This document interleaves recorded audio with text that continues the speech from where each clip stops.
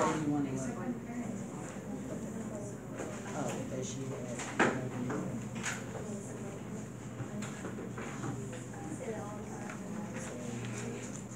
So we have pre-op, intra-op, and post-op.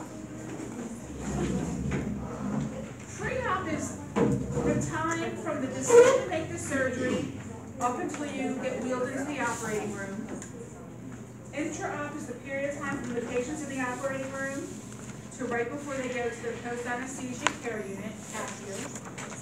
And post-op is the time when the client is placed in the PACU to follow up at the doctor's office, follow up in the clinical setting, is post-operative period. You know, when they, until the time that they totally heal, which could be days, depending on the surgery, which could be months, which could be years if there was complications, right? For the nurse's responsibility is caring for the patient's physical preparation and mental and spiritual preparation. The nurse's main priority is to do the perioperative flow sheet or perioperative checklist, which has the vital signs. I think you hit it by accident. I did hit it by accident, thank you. Vital signs, you know, the most recent lab work is jotted down. The belongings, that all the different piercings are out of their body, no matter where they are. That all they have on is a patient gown, no underwear, stuff. And it's crucial at this time to identify any needs that the patient might have.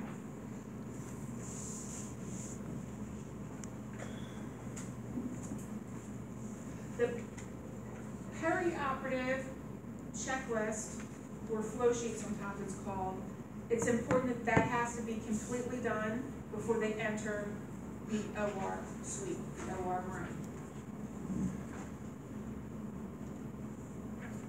Informed consent, it's not the role of the nurse, the surgeons, that's the surgeon's role. The role of the, the role of the nurse is to make sure the patient has all the information they need and that they understand it. And it's the nurse's responsibility that the patient, to know that the patient's making an informed decision, that they have all the information that they need to know. The patient has the right to refuse surgery, even when death is a risk of refusal. But death is often one of the risks that they put down on the informed consent that has to be signed. On page 277, there's a, it was too blurry to put on a slide, is an example of the informed consent, what it says and what it does. Informed consent, the patient autonomously and cognitively grants permission for the surgeon to do the surgery. They get the benefits, they get the risks of the procedure, they get alternatives that can be done. Like, you know, you can live this long on these cardiac meds, but if you got this surgery, here's what could happen. So they give all the pros and cons, they give alternatives. Informed consent is in writing. It should explain, I'm so sorry, I'm going on. You're not, I'm a little lost, that's all. We're only on the third or so slide, right? Third slide, okay. So, you said something, I thought the first thing that you said. Informed consent's going to have the explanation of the procedure, description of benefits and alternatives. It's going to,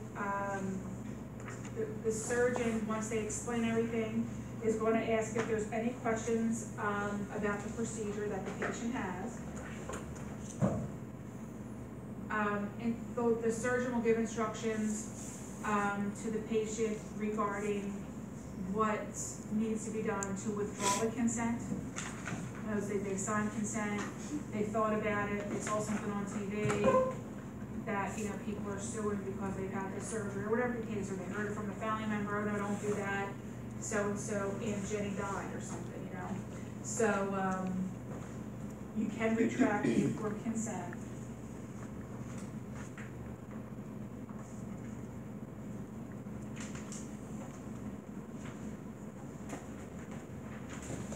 So I don't know if you have stars on yours.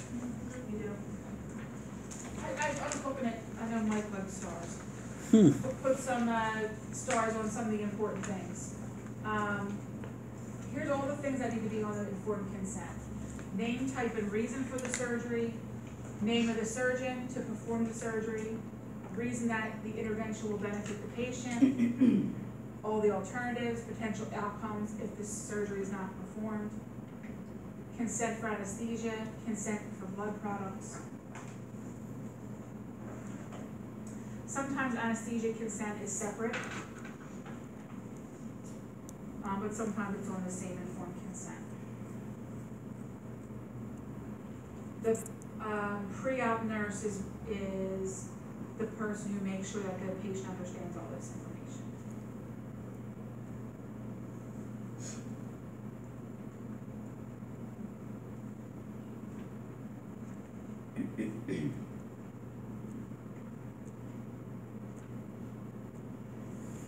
An incompetent patient is somebody who's not autonomous. They cannot give or withhold consent.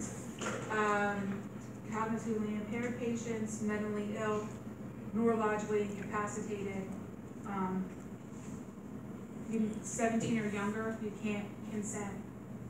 But emancipated minors can, women that have had kids under the age of 18, people that have emancipated from their parents for whatever reason, can give consent.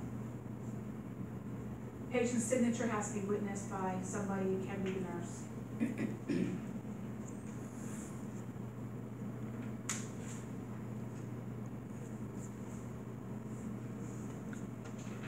The nurse in the pre-op area knows that a complete informed consent includes which of the following? A, B, A, B, could be C. C. That's it. Yeah, there's no telling how to date, guys.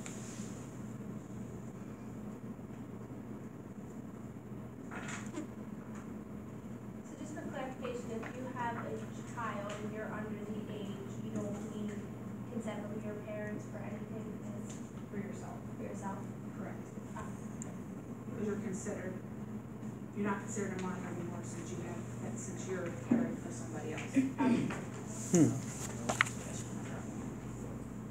Pre-admission testing.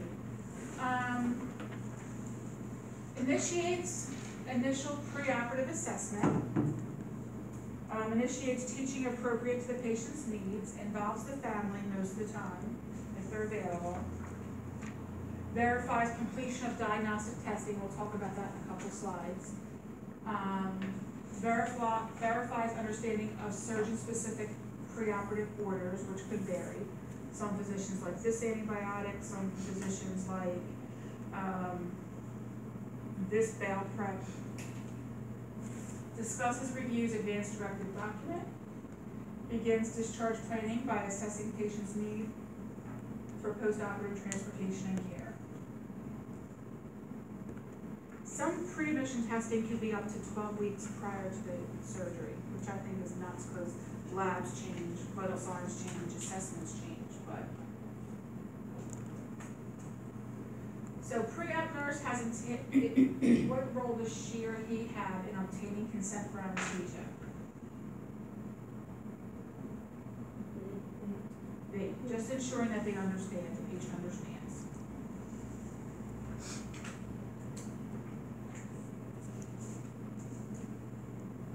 This is a select all. What assessments should you report to the surgeon? We didn't talk about this, but just thinking about what we learned in fundamentals. What do you think? That's A. Definitely B, because why? Aspirin is blood thinner, good. Blood pressure okay? Hell no. So A and B. Sinus rhythm is normal, so that's okay. C. D, temp's a little elevated. And D's okay, right? Okay. Yeah, barely. So A, B, and E.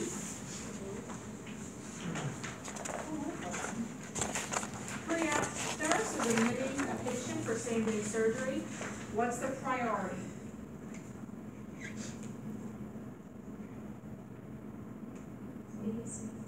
It's C. That's the priority. Complete the pre-op checklist. B is a close second. D is also a close second. And sense barometer, that's something that we'll talk about. Everything that patients are going to need to know post-operatively need to be taught pre-operatively, because there might be loopy post-operatively, they might be drowsy, they're going to be in pain most likely. So a lot of teaching, all the teaching should be done pre-operatively in order for them to comply with what needs to be done post-op. Patients worried about post-op pain, what are some things that the nurse could teach? A. A. Yep. B. B, good. C. C, good. No. If it was, I mean, it's abdominal surgery, not anything respiratory. So D and E are good to know, but not focus on the pain. Okay.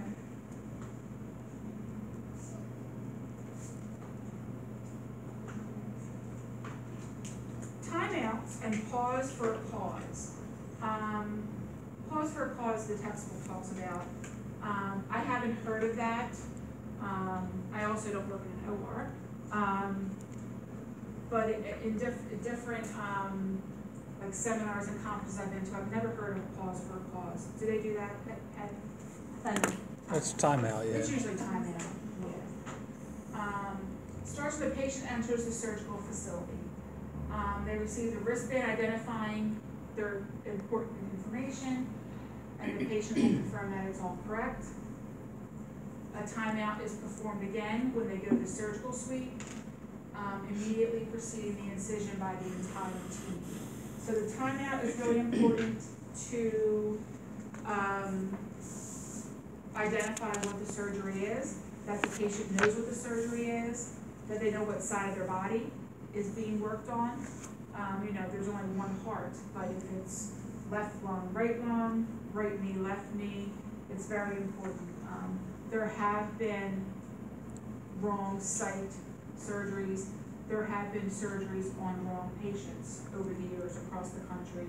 That's why the Joint Commission, one of the reasons why they had those national patient safety goals is because these things have happened. Okay. And the state of Pennsylvania requires a surgeon to mark.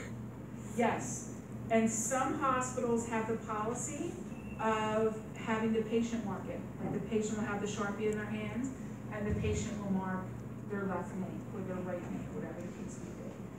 So that depends on hospital, but yeah, they need to mark so everybody knows what's going on and there's no screw up really.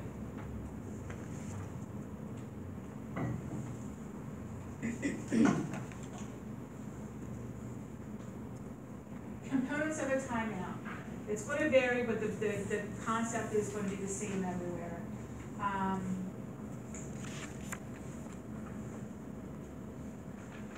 Even though a timeout was made when the patient entered the OR suite, there's going to be another timeout before the incision's made, because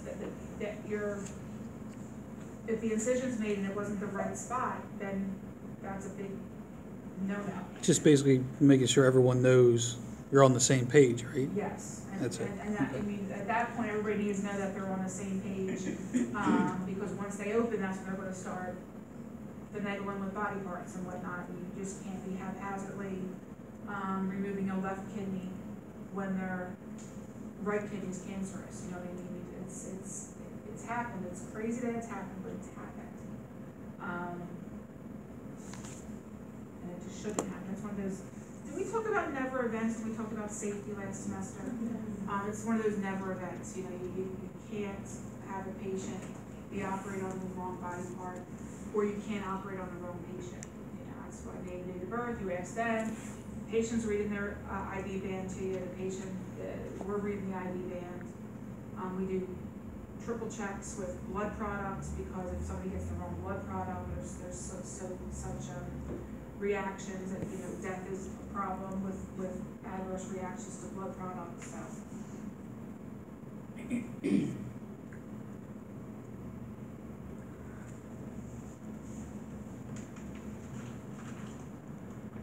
So evaluation assessment. Medical history is very important. Taking note of any conditions that are contributing to the operation that's about to happen.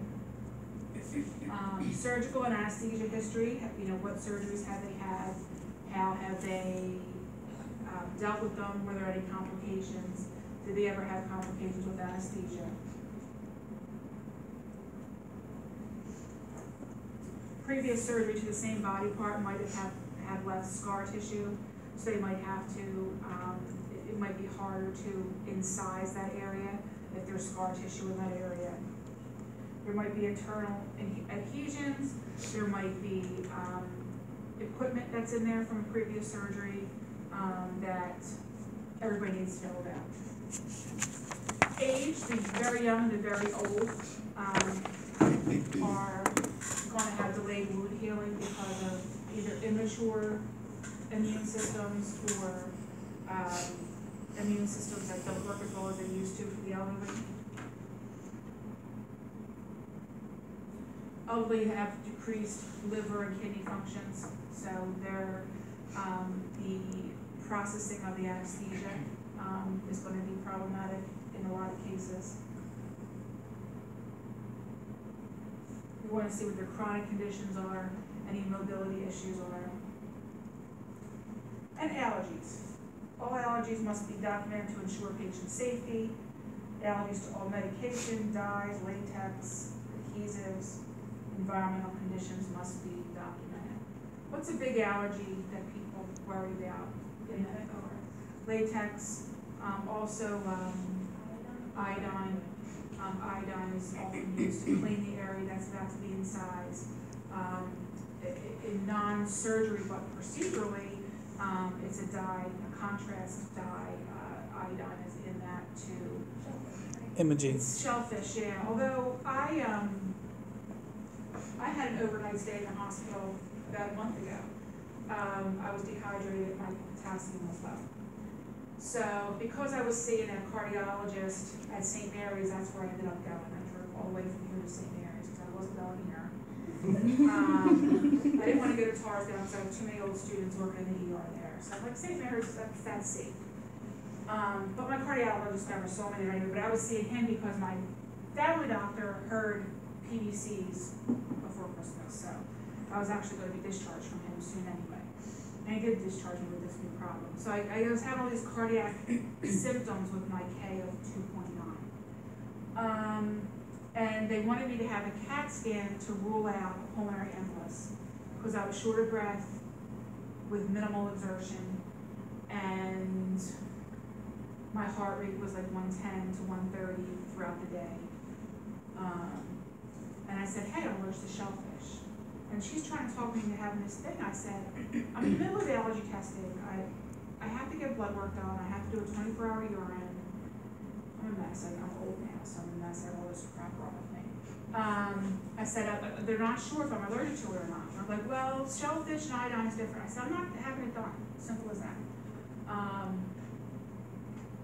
And by that point, I knew my K was 2.9. They knew it, but the more I have good insurance, maybe the more procedures I get, the more the hospital bill gets hiked up.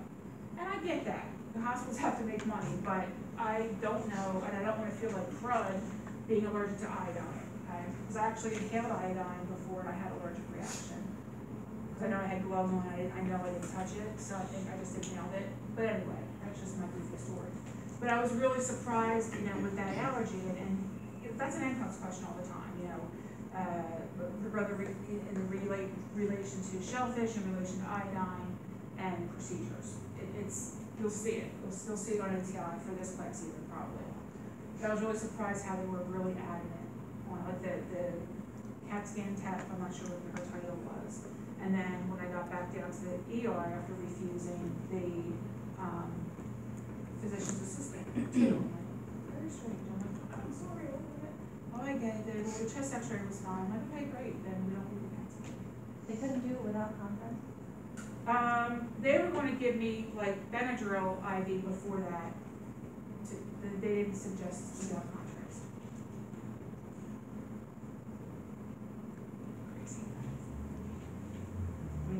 still done their test Yeah, we do And just let it Benadryl without- cocktails all the time. and just done it without contrast. And got your insurance payment, if that's what they were worried about. I can't wait to get, a survey. Yeah. I was there from 5:30 on a Monday night till about 4:30 Tuesday afternoon. My day shift nurse from 7 a.m. to when she discharged me, by just handing me discharge papers, I don't tell anybody I'm a nurse ever. So she had no idea I'm a nurse, just handed me them and I signed them, like, didn't explain anything. Nothing. She did not assess me from 7 a.m. to 4:30. She came in at 9:45 to give me my medication. She said, oh, I didn't want to wake you up earlier because you were so soundly sleeping. So therefore, I knew even when I was sleeping, she didn't assess me, you know what I mean? Because, you know, people would do that because they're just guilty, but you need to wake somebody up and just not accost them when they're sleeping.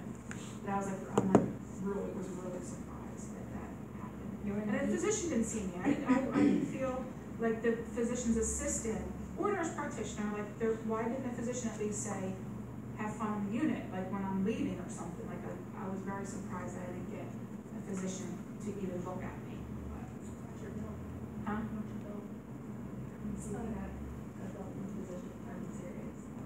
Well, the PA was working under the physician probably, so I'll get billed. I don't know if they're allowed. And it's funny, it's like, and I'm not used to this, because I've been out of the hospital for probably 13 years, 14 years. The biller came up and took my payment. Luckily, I had my check card with me, you know. Or actually, my benefits card says like, flexible benefits, yeah. So I use that. Oh my God, I think I was really surprised. It was like right before I was being discharged. And I didn't want to wait for it. I didn't need a wheelchair. So I said, oh, I can walk down. I said, but I really don't know where to go. This hospital's very big and I've never been in here before. Never was in there before. So my nurse walked me down at least, so that was nice. But no assessment. And she gave me cardiac meds. She was using the nurse's aids, vital signs from like 6 a.m., I'm sure. I mean, I don't take my own blood pressure med. I don't take my blood pressure before I take my blood pressure med. But still, and I think because I was on a telemetry unit and they saw my heart rhythm and they could see my pulse, and that's it. Because I didn't have an A-line for blood pressure or anything. I think people's mindset are, okay, she's breathing, has a heartbeat. I don't have to assess her. That's just so weird to me. You can't do that, guys. It's just so weird.